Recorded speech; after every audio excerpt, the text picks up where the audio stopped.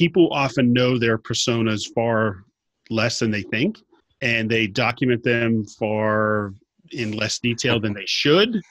They don't always have a great idea of the buyer journey they go on, why things happen, what triggers this persona to say, I'm ready to go solve this problem, or I now have this problem and I want to go look for information about it. They don't understand how that information is then used or consumed internally across a team.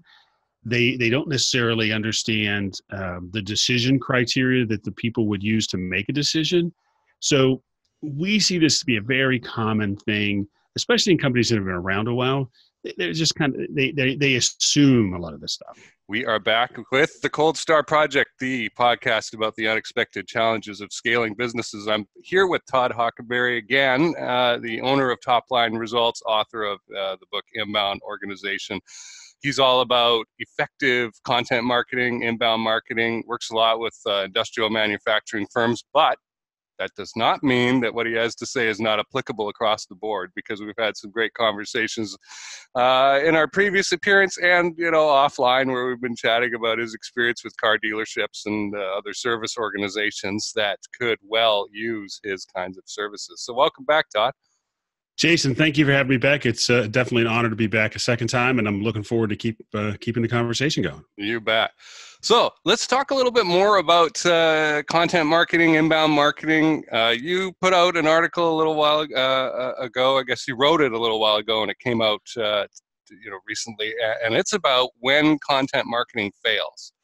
So I wanted to have you on to talk about this topic, because it's like in sales or in martial arts or anything, really. Stuff happens so fast, and if you don't recognize what's going on, you're going to get knocked on your butt, right? And so if you just go and put some content marketing out there, first of all, the marketplace just might bypass you.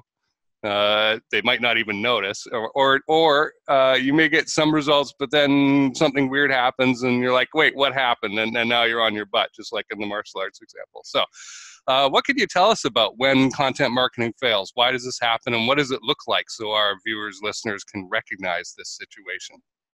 Well, what it looks like is pretty obvious, Jason. It's like the old cliche, right? If a tree falls in the woods, does it make a sound? Well, if you create an article and content and you publish it and nobody reads it, does it matter? No. The answer is no, it doesn't matter.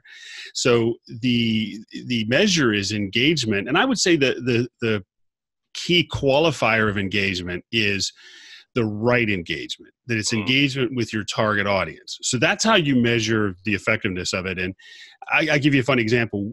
This was years ago. We have a client that makes fuel additives, and they really adopted content marketing about 9 years ago and taken their blog. Well, they took a blog that didn't exist, and now they have over 200,000 people a month on this blog talking about fuel additives, if you can believe that. Yeah.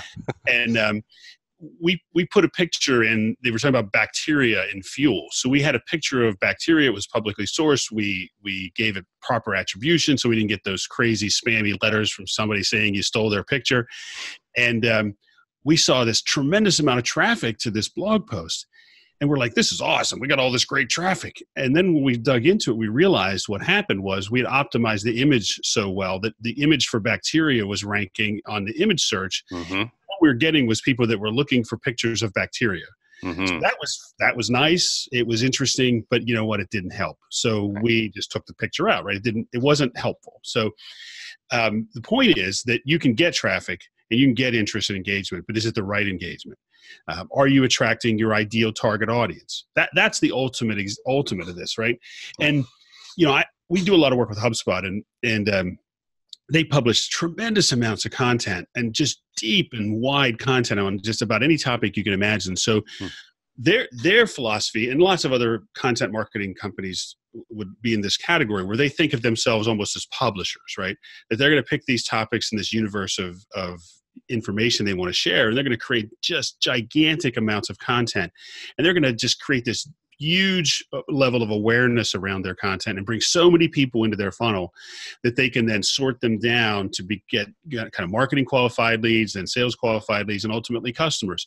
But they've got a giant top of the funnel awareness amount of content and engagement, and a relatively small, now I don't want to mean small, their numbers are big, right? I think HubSpot's at 60, 70,000 customers, but they've got millions and millions of people that engage with their content. So that's a model that works great for them. And that's kind of the classic inbound marketing model. But that's hard to do for most companies that don't have tremendously deep teams of resources or endlessly deep budgets to go create amazing large amounts of content. So you've got to be a lot more targeted. So again, we're always going back to the kind of number one thing that you've got to do, which is you've got to have a strategy, which starts with your ideal persona and your ideal buyer, knowing who they are, what issues they have, how you help them, how you solve their problems, and then creating content around that and sharing it and optimizing it in the places where they go. And again, this sounds pretty straightforward. We should all know this, but where we see a lot of content marketing and inbound initiatives failing is that it's not just good enough just to do it. And people often know their personas far less than they think. And they document them in less detail than they should. They don't always have a great idea of the buyer journey where they go on, why things happen, what triggers this persona to say, I'm ready to go solve this problem, or I now have this problem and I want to go look for information about it. They don't understand how that information is then used or consumed internally across a team. They don't necessarily understand the decision criteria that the people would use to make a decision. So we see this to be a very common thing, especially in companies that have been around a while. They're just kind of, they assume a lot of this stuff. So they don't think enough on the strategy side for content, because ultimately content is strategic. And I made this point in our book, Inbound Organization. It's not just something that the marketing department does anymore. Content has to be a strategic initiative from the top down. Why, you ask? Seems like a strange thing to say, but it is not if you understand the modern buyer.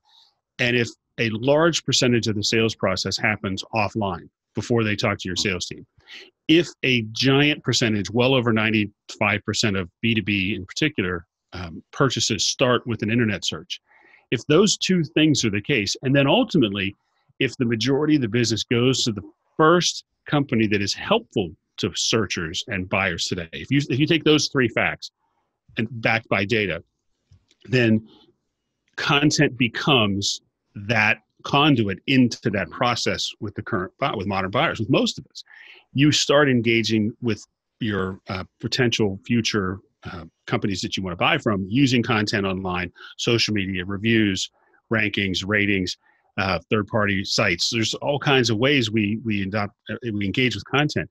So that content becomes your brand. It becomes your message. It becomes your voice for people at the beginning of the process. It also is how you communicate to a large extent through the process, whether it's your marketing team working with marketing qualified leads or sales team with sales qualified leads. Again, I think the content piece is really a piece of your strategy, because if your content's clear, if your messaging is clear, if your messaging is helpful, then you've thought it through and you've got a strategy to be helpful and to be clear and to be concise and to be extremely connected to that buyer. And I've used MQL. I just used that term, marketing qualified, a couple of times. And what's interesting is that oftentimes the metrics for marketing and sales are different. Marketing may measure engagement on a marketing qualified lead based on site visits or blog views, but then sales really cares about people that are ready to buy soon or now or qualified on some level. And I personally think that the connection between the classic inbound marketing generated MQL to connection to what a sales qualified lead is weakening, and it's getting less connected all the time. I think that it's, and we see this where you have a massive amount of MQLs come in and few that really are qualified. And the symptoms of this would be if your sales team says, well, these leads aren't any good, or we don't, those leads that come in from the marketing guys, that we don't prioritize those. They're not qualified, or they never turn into anything. And again, we should measure these things, and we should have the metrics to say, okay, how many people come into our funnel at the top end and how many people come out on the bottom end? And ultimately, the ideal thing would be it's not a funnel at all, right? It's very, very, yeah, it's a pipe, because I don't even like, that's not a bad, it's better, because the ultimate is you're never going to get everybody, right? But if your targeting is narrow and you're focused on a persona, then the only people you're going to bring in the funnel and engage are the people that you really want to talk to. Right. Otherwise, you're bringing in people that aren't necessarily a good fit, and therefore you're spending time and you're creating content, and you're kind of expending energy and resources on people that are never going to buy from you, and nor should they buy from you, because they're not a good fit, right? Yeah. So you're always wanting to narrow it down. That starts with clear thinking and clear strategy: who you want to go after, why they should buy from you, what's the best fit, and then right to that. And not necessarily try to be, it'd be like me writing about inbound marketing, right? That's not, I could write about inbound marketing all day long, but that's not my persona. That's not who I work with. That's not who I want to talk to. I'm going to narrow that down to inbound marketing for manufacturers, or industrial inbound marketing, or content marketing that works for engineers, things like that really drive it closer, as close as I can to the ideal buyer that I want to engage. So strategy first. You got to have a strategy, and that includes your persona and the buyer journey, and knowing who you help and why you help them and when you help them. Yeah. And like you said, this stuff sounds basic, but it does end up being assumed and getting into kind of an inertial flow of, oh, this is what we do. And especially when you get a changeover of staff in a company over a number of years, and the people who were originally there who started this stuff are not there anymore. And the folks who are running the program now are just doing it by rote, basically, right? And nobody's really thinking about it. I've been a copywriter for 25 years. And I'm also very interested in documentation, which sounds like a boring word for people. But, and you'll see if you look at the videos I've made recently in the podcast episodes, I've been bitching about this, that nobody is writing anything down. So I am echoing everything that you've said. They don't understand their ideal customer. They haven't really gotten strategic. And I could improve on this myself, by the way. I'm not excused from any of these sins, right? And nothing is written down out there. And so how can you expect to learn when you don't have a feedback loop in place? Like the simple thing that you said, folks should understand this many people need to come into the funnel to get a buyer out the other side. I work with people every day on things like this, and almost no one has these numbers. It is crazy.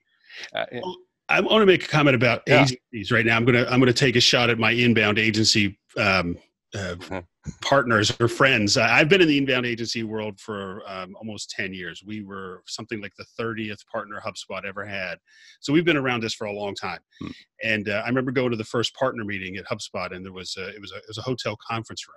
Right. It was just a handful of us.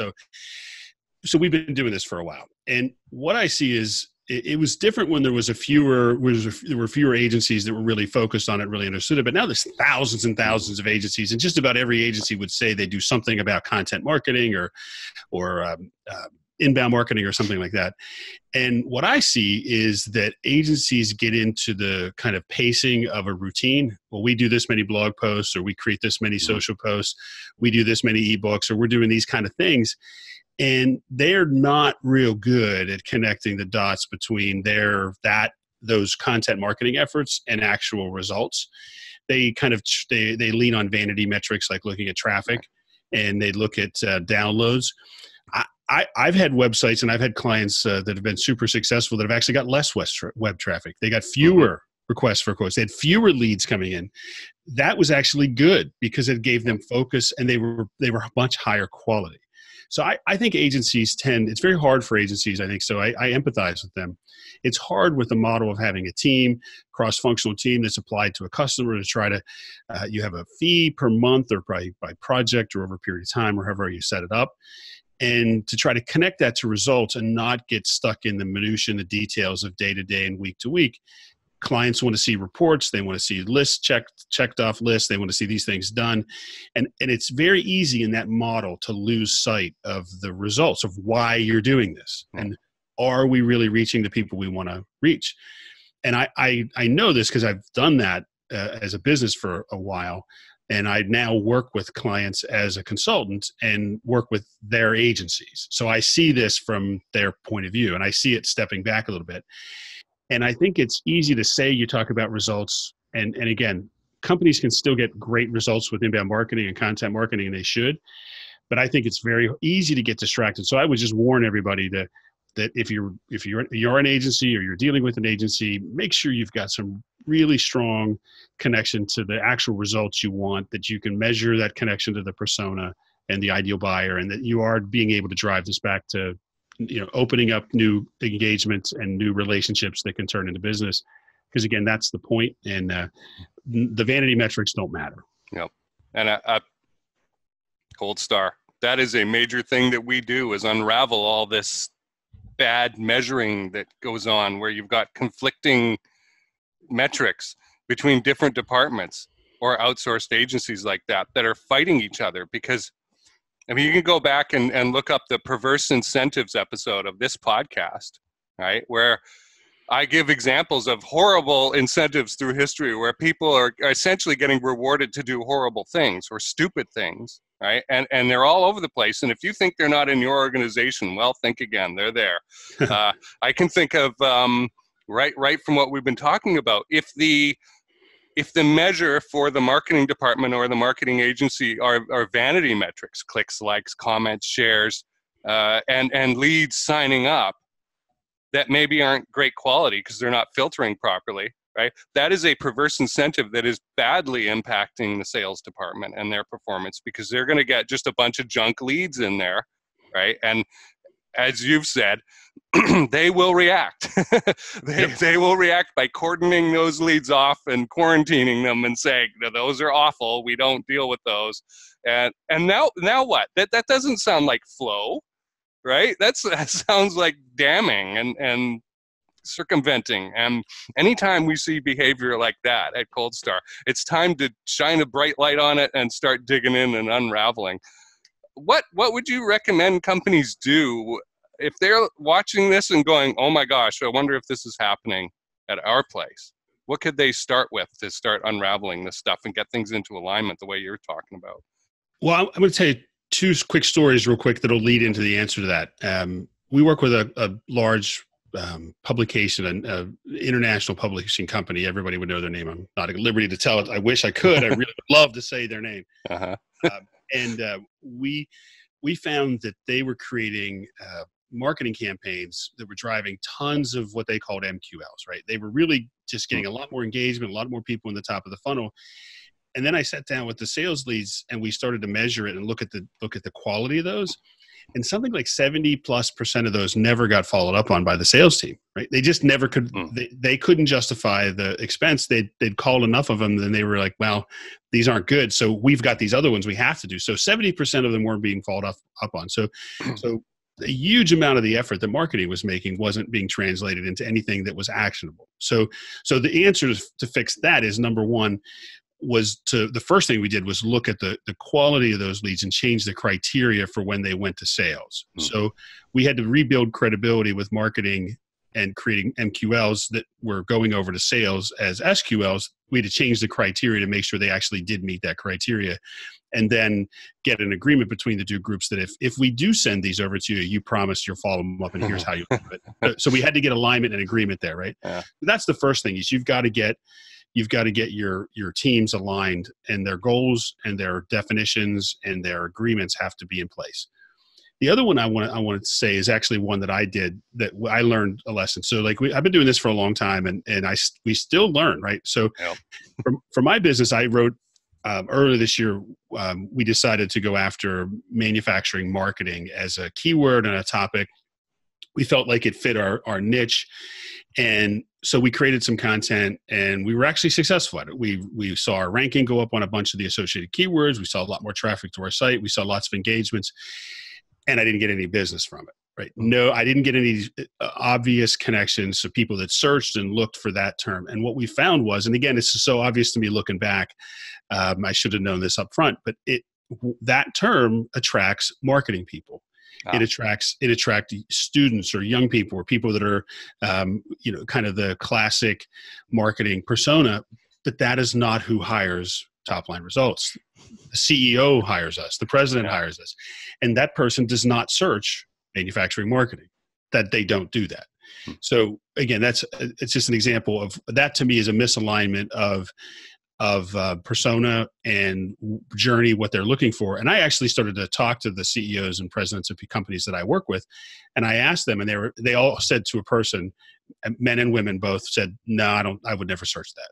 And I was like, "You dummy! Why didn't you ask them that before you started to do this?" Right? So that to me is the point, right? That goes back to that strategy piece. So if it's not working, like the example I just gave you, you go back to the beginning and say, "What were my assumptions? Right. Why did I do this? Who was I going after? What's my target? I got it wrong." So I have to go back and change my assumptions and say, my persona's off. My persona was right, but I got the buyer journey wrong, right? I got the triggers and the things they look for and how they think wrong. And I got that information by asking them and talking to them. So again, I would always say, that's one thing I always look for. It's a very early question I'll ask my clients or prospects. I'll say, is your marketing and sales team surveying your target audience and asking them these questions? Are they getting this feedback directly from your ideal buyers, or are you just sitting in a room thinking it? Right. So most companies don't do that. Most companies do not ask and try to discern that directly from talking to customers. So again, I'm always asking that question. So I would if you're missing it, go back to the beginning, challenge your assumptions, get the qualitative data, not like you guys do, Jason, the quantitative data. Get the qualitative data from your target audience that says, these are the things we use, and then just continue to narrow that down and can get back to the source. So again, alignment of your teams, alignment of everybody internally on what you're doing, why you're doing it, and what the content and inbound marketing is focused on. And then the analysis, then you learn, and then you reapply. So that's a pretty standard process, but it's, again, these basic disciplines, people ask me what I do all the time, and I say, well, I'm a consultant and I do sales and marketing work with B2B companies.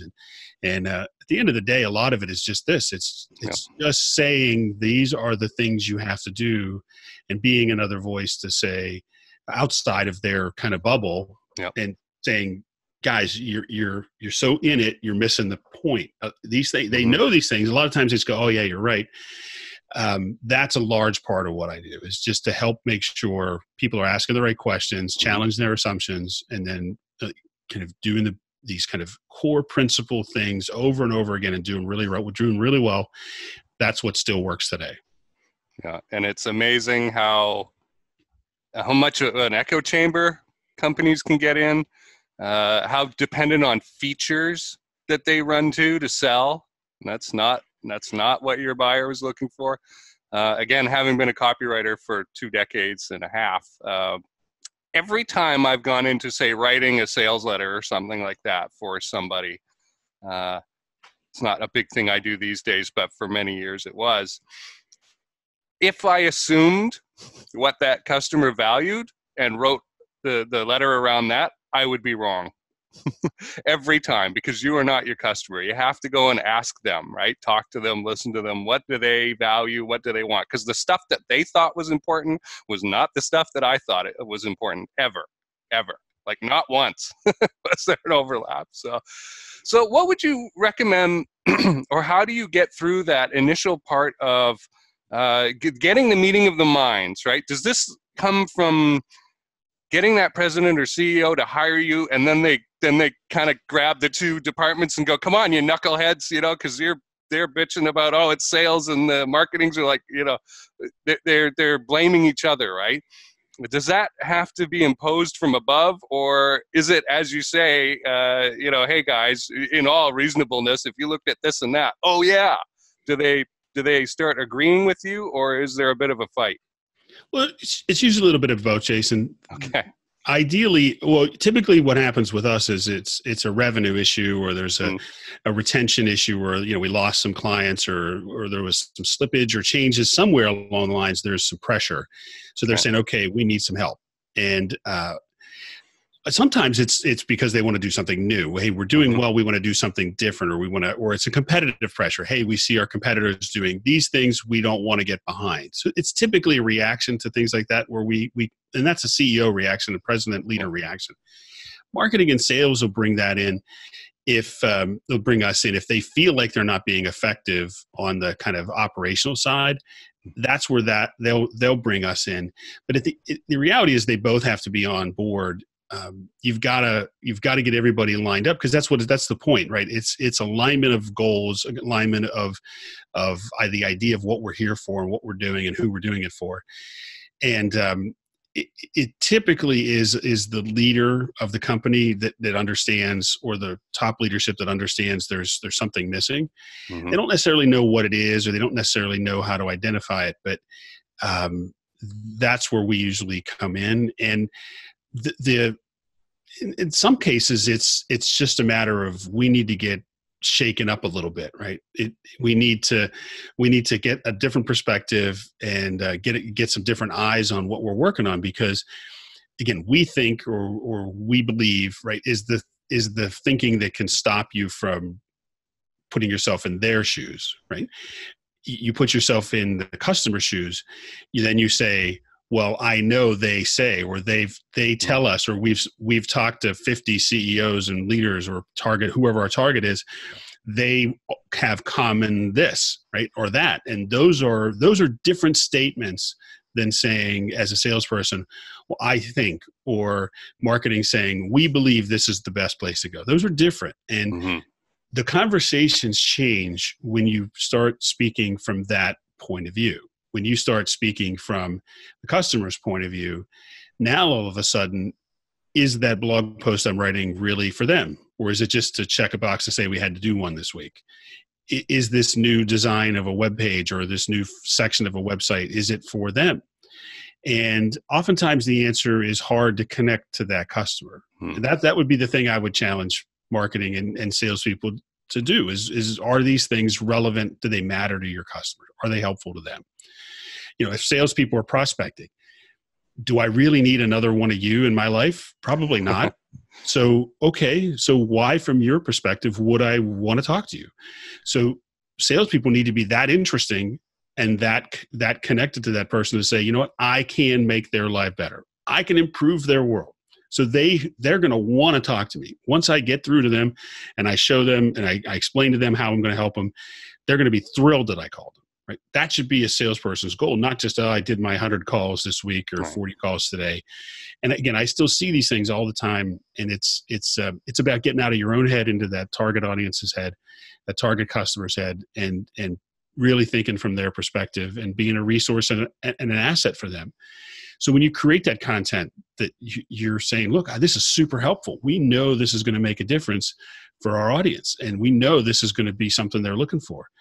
And that's why I think video is so important. And I'm not a huge fan of video. I don't like to be on videos myself, but it's so important. Doing it right now, Todd. I know. I'm not a huge fan, but it's so important because it's how people want to consume so much content. And I look at my kids; they live on YouTube. They're always everything they consume it all via video. Not all of it, but a lot of it via video. And it's another dimension, and it's much more interesting oftentimes than the written word. But again, I know I resist it, but we need to think about that from the customer's point of view and the buyer's point of view. What's the way they want to consume this content? What makes it easy for them? And that's, again, it's talking about being customer centric. My goodness, you would think everybody would know this by now, but we don't. And I push back on leaders and marketing and salespeople all the time. And I say, if you consumed your marketing, if you were on the other side of the table from what you're doing, would you like it? Would you find it helpful? Would that answer your questions? And look in your day-to-day life and the marketing and the sales processes people put on you. Are they helpful? Are these, from my perspective, are they simple, right? I say the vast majority that I engage with are not. They are painful and difficult, and It's like my, well, I don't even want to get into like the cable companies. That's too easy, or cell phone companies. But you mentioned my car dealer earlier. This is a great focus persona story. So I'm dying to have a car dealer client out there. So if any of you are listening, or you are a car dealer, call me. I want to work with you desperately. I bought a car about 5 years ago, and at the 3-year mark, something magic happens after 3 years.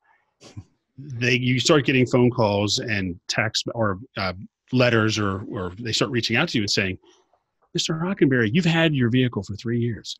We have a very high demand for your model. We'd love you to come in, and we'd give you an estimate on a trade-in, because there's really high demand right now, right? Okay, I get the first call. Month later, I get the next one. Third call, I say, look, guys, I'm buy and hold. I'm the buy and hold persona. I'm telling them exactly who I am. I drove my last car 250,000 miles. I'm not selling it. Okay, thank you. Click. Next month, call again. Finally said, look, I told you a couple times already, you have a CRM, right? They said, yeah. I said, put a note in there. Don't ever ask me this question again. Don't call me. Quit calling me. Quit sending me emails. I'm not selling the car. If you call me again, I'm never stepping foot in your dealership again. I'll take my service business somewhere else. Okay, great. Made a note. We won't bug you. 30 days later. Hey, Mr. Hockenberry, we'd like to have you come in and give you an estimate on your car. Okay, guys, I told you. That's it.